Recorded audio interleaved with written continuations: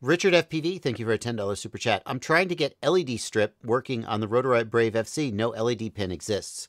That's surprising. Rotor Brave F7. Let's look. Made in the USA. Made in the USA. It was made in the USA.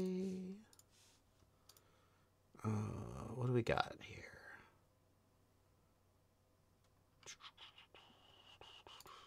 Well, not there.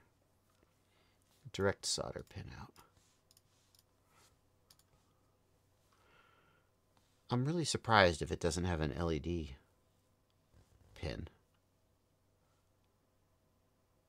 I mean, it seems like you're right that it doesn't. And pardon me for doubting you, but like there's a chance that you just overlooked it, and I just never like to assume. Huh. It doesn't seem to have an LED pin. A pad. And that's kind of a weird choice. Like, usually you would have one. Somewhere. But it doesn't. Okay. So what would I do if I wanted to remap? What's E5 and E6? What are E5 and E6? Are those extra motor outputs? I'm going to go on the assumption that E5 and E6 are extra motor outputs. Pit mode, user 1 mode. Okay. So here's what I would do. I would go in Betaflight. Wait for it. I would go in Betaflight. Oh, right. This flight controller. Sorry about the noise. Sorry about the beep. That's me, not you. That flight controller has iNav on it. Hang on. That's me. This is also me, not you. Okay. So you go to the flight controller and you type...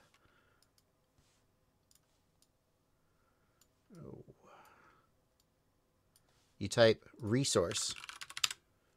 And then you look at the output. And what you're looking for is resource motor 6. Here we go. Resource motor 6, B01. The key thing is B01. That's the pin number for motor 6. If for some reason you don't see motor 6, what you got to do is you got to go. Okay, you go to the motors tab. I didn't see what was red. Yeah. Go to the motors tab. And you change to a hexacopter mixer, and that forces it to have 6 motor outputs. And when you do that, then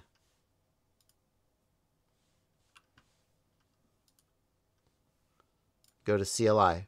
You got your pin number. Motor 6 or motor 5, B00. Okay?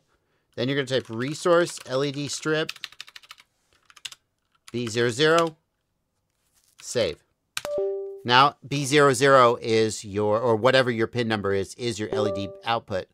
And then you just do the configuration. You go to the configuration tab and you enable LED strip and you go to the LED tab and you configure your LEDs, yada, yada, yada. But you got to get that pin number and you got to pick a pin. You got to pick a pin that you're going to use. And in your case, I think it should be E5 or E6, which I'm guessing are, it says here, ESC 1, 2, 3, 4. I'm guessing E5 and E6 are your LED, are your motor outputs. The requirement for a usable pad is it has a timer, right? I can't remember what the requirement is, but... Okay. I think it's a timer. I'm not sure if it also needs a DMA channel. I think that's only for D-Shot.